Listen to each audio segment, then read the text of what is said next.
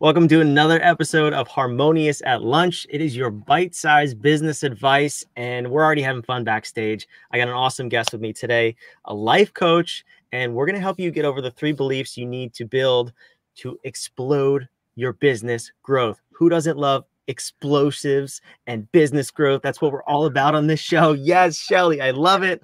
We're jacked up over here. Harmonious at Lunch, though, why are you here? Like I said, it's the bite-sized business advice. It's those little nuggets that you need to help grow your business and take it to the next level. We provide the context to the surplus of content in the world. If you can't make sense of it, why would you listen to it? So we're going to tell you what you're hearing, how to hear it, how it applies to your business.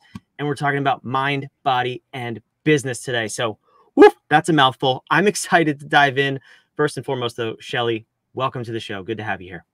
Brandon, I can't wait to be here. I've been waiting for it all week, and now we're here, and we're going to talk all about like what is going on in your head when you're like thinking about your business and you're like, why isn't it growing? Like, what is going on? What do I need to get done this week to shift my business forward? That's amazing. I won't tell you what's going on in my head because you don't want to know, and the audience probably doesn't want to know either. But we want to figure out what's going on in their head and what might be holding you back. So before we dive in, I mentioned you're a life coach. You help entrepreneurs. You help a wide range of people. But we're talking to business owners today. How did you get into life coaching? So I got into life coaching because basically my head exploded. I had a baby. It came out, and I went immediately into postpartum anxiety. Which really, really sucks. If you've been there, it's just not fun. It is solvable. It is something that is temporary and treatable with professional help. And I got lots of professional help, but I got it a little late. It took about 2 years to really get properly diagnosed. In that time, my brain decided to just hate on itself. So like that little groove that goes around in your head and tells you how good you are, mine was like, you're terrible, you're terrible, you're terrible, you're terrible, you're a terrible parent.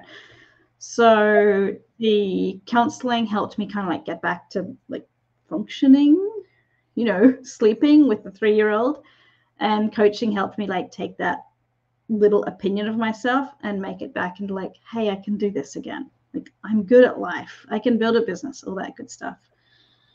So I primarily talk to people that are feeling like they're not good enough, they're not worthy, and we get them back to feeling good and worthy and happy again.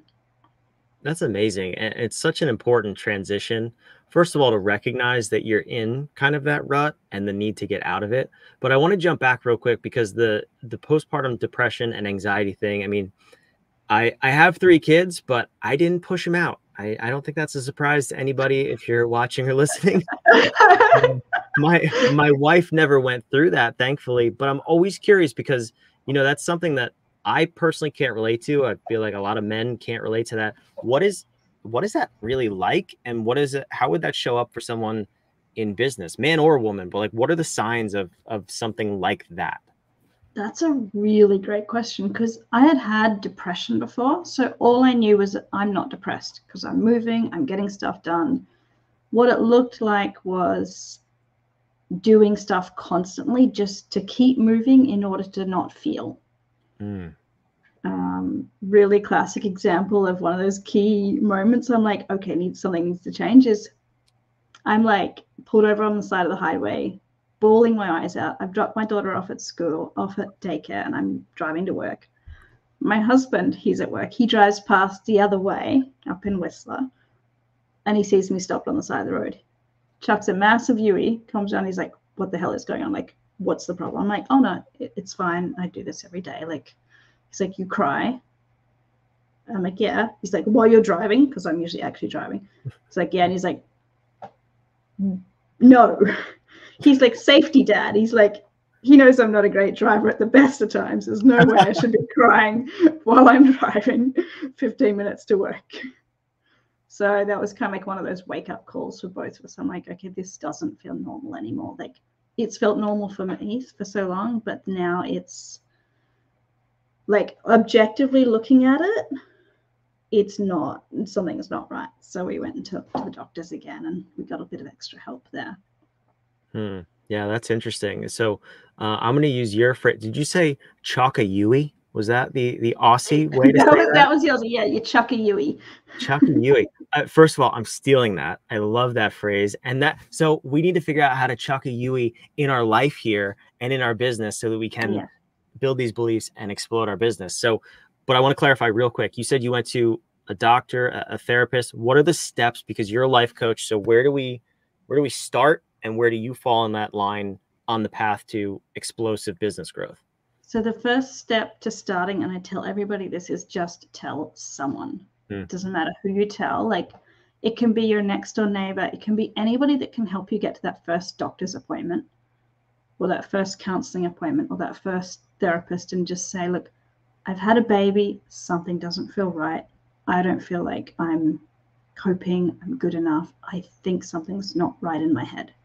It's really, really okay to tell somebody, because then you can get to that next step, which is usually it's counseling, some form of medication. Medication worked great for me. I'm so glad I took it. And I didn't have to be on it forever. I just took it till I felt better. They checked all my health, made sure I was good. And then at the end, I was like, okay, the doctors are saying I'm good, but I still feel like I'm not good enough. That's when the coaching comes in. I was going to say, because one of my hangups with traditional therapy, drugs, whatever it may be, is they get you to this societal norm, if you will, which has slipped over the years into what's accepted. But as entrepreneurs and high achievers, we need to be at our peak, at our most effective. Like, we need to be top of our game. The societal norm is not going to cut it if you want to grow a business. So how do you, well, let's dive in here. How do we start building these 3 beliefs so that we can achieve more, we can grow businesses, we can lead teams, and build ourselves to the person that we need to be? Yeah, so these 3 beliefs are all based on the idea that you need to be showing up for your business to grow. And if you're not showing up, then it's one of these 3 reasons. You ready to hear them? Oh, I'm so ready. Let's hear it. So number 1, belief in yourself. Okay. So for anybody that doesn't feel good enough, this is that one. Number 2, belief in your tools, skills, products, the thing you do for people. So for anybody that's like not sure if they can get their clients the results that they're trying to get them, this is that one. Number 3, belief in your clients. That they're out there. Belief in your clients, so that they're out there, that you can find them, and that they want to pay for what you have. Okay. All right. I like that. So for anybody that's like not moving in their business because they think the economy's in the toilet, this is that one you need to be working on. Now, we're talking about beliefs, not reality. So beliefs as in the stories we're telling ourselves in our head, because what we tell ourselves in our head is what drives our feelings, aka our motivation, which then has us either showing up for our business or sitting on the couch. Got it. Okay. So belief in, let's take the first one, because I feel like that's probably the biggest with most people. Well, let me ask you then, what is the most common limiting belief when you start working with people out of those 3?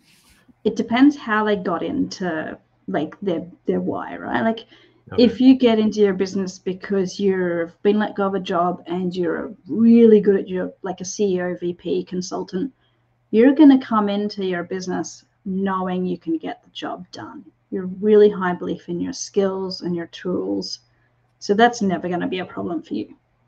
But if you come into your business with like an urgent need to help people with a thing, like you have the cure for tonsillitis or whatever, like you have the cure for a real problem in that, or like your kid's not sleeping, you're going to have such passion for your clients, but you're going to butt up this sense that you're not good enough to help them. Interesting. So I guess when we're starting to tackle this, what is the first step that you take after you've identified, where they are and what's lacking, what their beliefs are? How do we start to build new beliefs, but not only just build new ones, totally eradicate the existing negative beliefs? Yeah, so it depends a little bit on how deeply they are and stuck in the hole, basically. So let's take the first one. When you don't believe in yourself, you've got other feelings that are happening instead. Guilt, shame, fear, any of those. When those are there, nothing else can move in unless we let go of those feelings. In order to let go of those feelings, you actually need to feel them. I walked a client through this yesterday, and just the amount of like emotion that came off her as we let her feel sadness was huge. I haven't talked to her this morning, but I know overnight she will now be able to start have those thoughts of like, oh, maybe I'm good enough, like creeping in, like maybe I can stand up for myself. Maybe it's okay to ask for what I need. And when we let go, when we walk someone through the process of allowing and feeling an emotion, they actually start to feel better. And when the emotions are really heightened, like say you're in a huge amount of sadness or fear or anxiety, you can't let other thoughts come in. They just don't come in. Like you can't have motivation or encouragement or persistence. So you need to bring the emotion down, the emotions that are kind of keeping you stuck, in order to let new thoughts in. And magically, once those emotions come down, you do get new thoughts coming in. Yeah, that's really interesting. So when you're having them feel whatever the emotion is it, are you taking them back to the original moment that they started feeling it? How do you get them to really feel that effectively so that they can empty it? Yeah, that's a great question. So it's not like therapy. We're not unpacking an old thing. And I'm very careful in my coaching that there is a place for therapy. And if they need to be with a therapist or counselor, then that's a separate conversation. Yeah. We just let them have that feeling in their body. So like they bring it in, they notice where it is in their chest or their heart or their shoulders. And we let them imagine that that feeling has a color and that that feeling has a shape. And then I allow them to kind of imagine that shape comes out in front of your body. And then you can breathe and you can talk to it. And it sounds a little bit woo. You're talking to this imagined shape and color. But what's really happening is that your brain is starting to let new thoughts come out. So you're starting to tell yourself a new story that it's okay to be sad. It's okay to let feelings out. And then when you let that feeling out, you can start to see, oh, you're actually an incredible person. You've just been holding sadness down for so long. Mm-hmm. Yeah, I mean it might sound woo, I guess. I actually saw Tony Robbins do this at one of his events, and I don't know whose idea this was to do first, but anyway, I saw him do it, and I saw the woman's face like it literally changed immediately when she imagined this. It was like I think she said it was like a black jagged sphere kind of thing, and she was holding it, or imagining she was holding it, and her face and her whole body and demeanor just changed because it was now out here, and she was looking at it and speaking to it, like you said. And yeah, it's, this stuff might sound crazy unless you actually see it or experience it. I've never personally experienced it, but like I said, I have the experience of watching somebody through it. So that's really cool to be able to do. So with this woman you were working with yesterday, she's holding her colorful shape out here. She's feeling, what'd you say it was, sadness? Yeah. And she's talking to it. What are some of the things, not that she said like don't violate HIPAA or anything like that, but what are people usually saying to it, and then what do we do with this object once we've felt it? How do we get rid of it? So often it changes shape as we listen to what it's trying to tell us. It might change shape or change color or get smaller or turn into fog and float away as we're having a conversation. Like, why often it'll be something like, why are you here to protect me, or what are you protecting me from?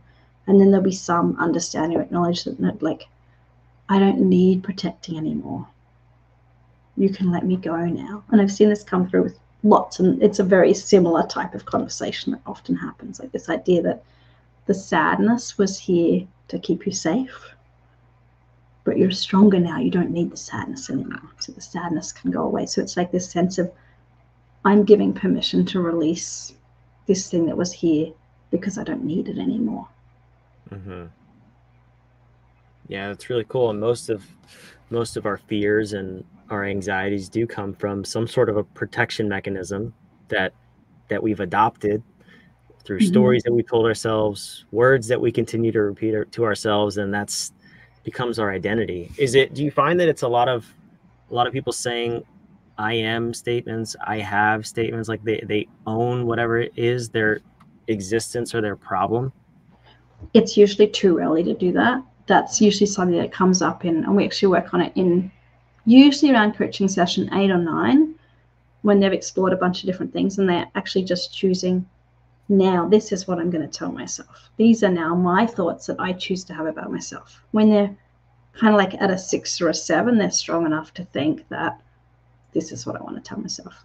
But I will point out, doing this kind of like internal allowing the feeling work, when you first do it, you want to have somebody with you, because it's a little like trying to do dentistry on yourself.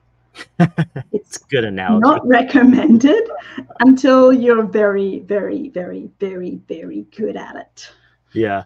Well, let me ask you on that note, I mean, what could happen, not if you try to drill your own cavities out, but if you try to do this unsupervised? It's like playing with matches, right? Like don't play with matches if your parents aren't home. But what could happen to somebody if they tried to take this advice that we're speaking about and do it on themselves? Yeah, so they're not going to hurt themselves in any way, but they might kind of perpetuate the story they're telling themselves versus knowing how to release it. They're not going to put themselves in any greater trauma than they're already in. But it's kind of going to be like not actually finding the cavities, not actually filling the holes. Yeah, that's okay. Well, that's good to know, at least, that you're not going to make them any deeper, really, or go into any more pain. But then let me ask you this question too, because I see this a lot with other people, and full disclosure today with myself. How do you separate the difference between these negative beliefs and holding yourself back versus maybe just a little bit of burnout or exhaustion? And full disclosure, before you answer the question, actually, as a matter of fact, I can prove it. I posted on Facebook. It was just an engagement post with my followers, and I said, I'm just not feeling it today. Like I'm not. What do you do when you're at your A game? And I don't know if I need to go through this work or if I just need a nap. Like, how do you diagnose the difference? Because for me, it could be one or the other. I'm leaning towards nap, but do I have to lean towards this sort of work that we're talking about? How do you help somebody through that? Well, it's a little bit of practice of like trying it. Like, okay, I think today's a nap, and then you wake up from a nap. You're like, whoa, I guess that wasn't the thing I needed today. So you got to get a little practice at like, and it really just is closing your eyes and checking in with yourself, and getting better at kind of being onto yourself when your brain is going, oh, you really need to deal with this emotion, but like your avoidance part is going, just go nap. And you might listen to the napping words for a while, and then eventually you'll be like, oh wait, no, I knew it all along. I need to go deal with this particular feeling and emotion. Like, that's what's coming up again, and it will come up again and again until you kind of take care of it. Yeah. That's interesting. So I'm going to start with nap for those of you watching and listening, and I'll give you my feedback. I'll see you on the next episode. We'll see what's going on then. But no, I mean, for me, it's very rare, but I know we've been in the middle of a launch and building, and it's like, it just catches up. And I think that's normal too, for those of you listening. So start with nap, then we're going to reach out to Shelly. So I want to put your website on the screen here. If someone does want to maybe inquire about how they're feeling or help themselves get to that next level, your website's on the screen. How can they work with you? Well, the best way to connect with me is either by jumping on my mailing list and hitting reply to an email, or just finding me on Facebook and sending me a message via DM. Just reach out, because I know how hard it is to just reach out to somebody. How people actually start to work with me is they book a consult, and we have a very private little Zoom screen consult where we find out what's going on in their head. And then in that consult, it's a decision, well, do they want to coach with me or not? And we just work through what that looks like. And we do all the hesitations of like, oh, I'm not sure I want to. That's all part of the consult. Like, it's a really, really structured way to just make a decision on what's next for you. That's awesome. I know you said it was a 12-week process, but I'm sure people come out on the other side looking totally different and way more energized than when they go in. Totally. And it's really incredible to watch my clients go through that and come out at the end and they're like, wow, I couldn't imagine I could have changed this much in 12 weeks. Yeah, that's incredible. I love stories like that. Well, Shelly, I appreciate you coming. This is it's a topic that probably not a lot of people want to talk about, kind of like you hinted at right there, but it's necessary. And in terms of the harmonious architecture and what we talk about on this show, how do you hear this information, right? That's the promise I made in the beginning. And it's simple. We talk about mind, body, business on this show. Harmonious is business. It's the business architecture that every business needs to have implemented to scale their business efficiently. But the mind and body, if you're the leader, the founder, the owner, you got to have your mind and body in check. It's a three-legged stool. If you're missing a leg, you're going to fall over at some point. And oh, you have a cat on the screen there. For those of you listening, there's a cat that just walked in front of me. It's amazing. But anyway, he meets everybody at lunchtime.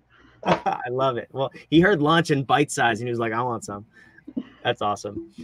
So when you're hearing this information, first and foremost, join me, take a nap.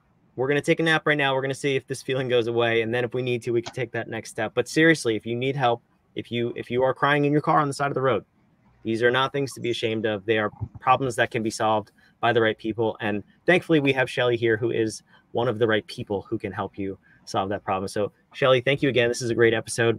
And I'll see you watching, listening, wherever you are. Make sure you hit that subscribe button, and I'll see you on the next episode of Harmonious at Lunch.